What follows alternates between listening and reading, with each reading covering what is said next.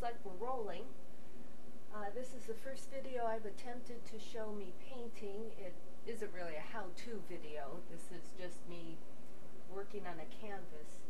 I've been ill recently and not able to paint, so I thought I'd sort of loosen up with a cat painting. No other real plans other than a cat painting. I printed out some photos I've taken of my two cats, Loki and Sky, throughout the years. Some are Loki when he was a tiny little baby. Don't know what kind of cat.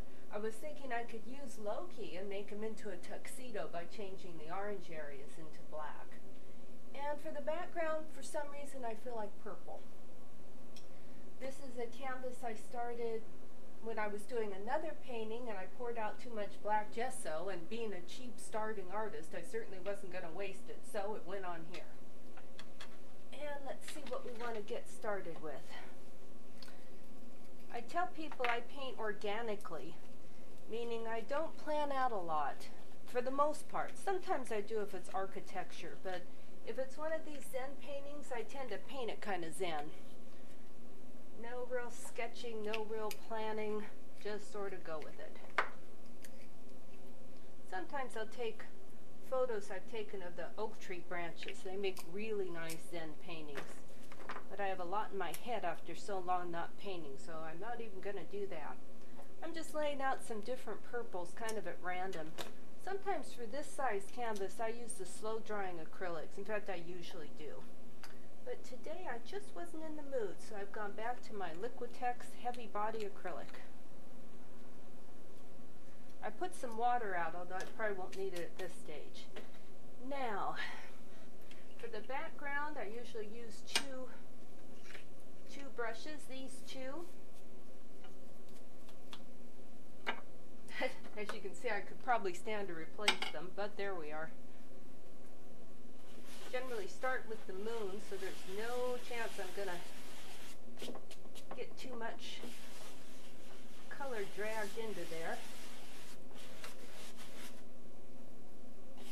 I need a heck of a lot more white on this, but there we are. I think I'll get some out right now. Got another big old tube of white if need be. Now, since I'm not going to be going back over the moon, I'm going to go ahead and smooth that down. I have these brushes I use just to get rid of the brush strokes a little bit. Alrighty.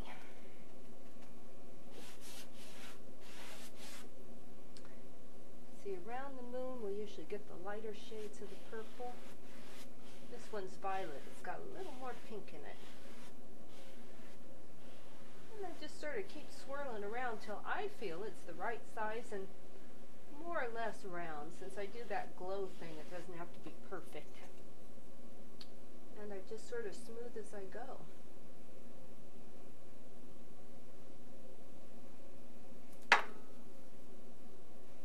At this stage, I'm using white mixed into color.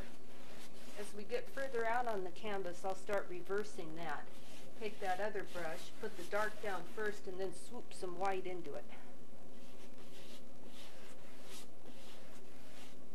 You have to work a little faster with these regular acrylics. The heavy-duty ones, they give you just a tiny bit more drying time, not like the open acrylics, but a little more than traditional as well. Get nice pigments too. They use the same pigments they use in oil paints, but I don't have to have the toxic other chemicals, which don't agree with me.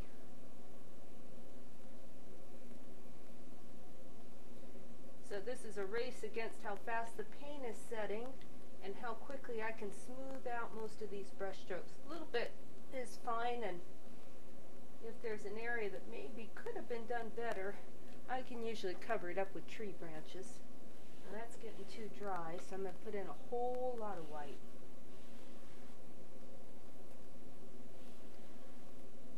So I want the moon to sort of gradually glow out from it, but I don't want it totally white there to where you don't see much color at all.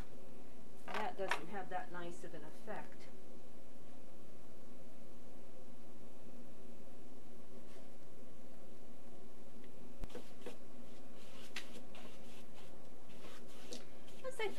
black gives it the tiniest bit more depth. It almost gives the impression little things going on in the background, even though there isn't. Now at this point, for blending or smoothing out those brush strokes, I always have to kind of shake my brushes out because I never know when a cat's walked across there and gotten fur all over them. Goes for the paintings too, the little darlings.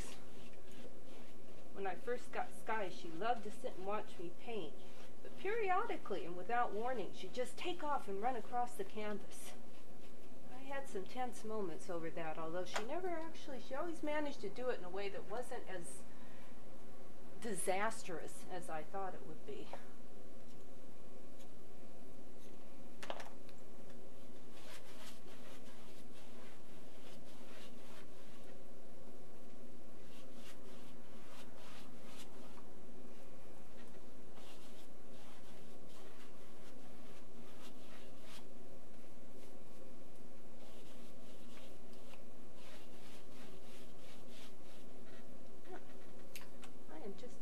Look at that.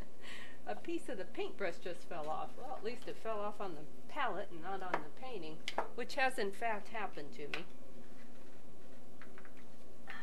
There, that ought to do it for the paint.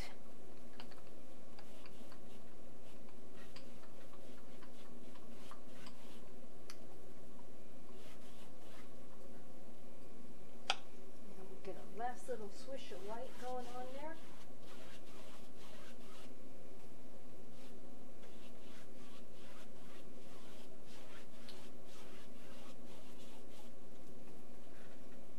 Like I said, I felt like stretching out a bit because I hadn't been able to paint, so nothing that does that faster than this need for speed on these on these quicker drying acrylics.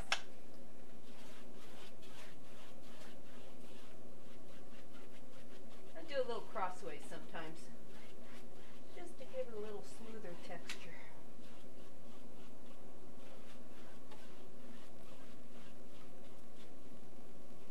Doesn't have to be completely smooth. Actually, people like to see a bit of brush stroke. Makes them more conscious that they bought a real painting, not a print or something. That didn't look like it covered right. There we go.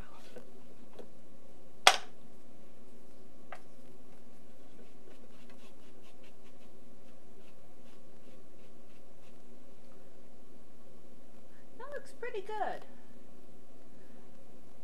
I am going to stop for now so that I can rinse these brushes out because, again, quick drying acrylics, can't let the paint sit on there.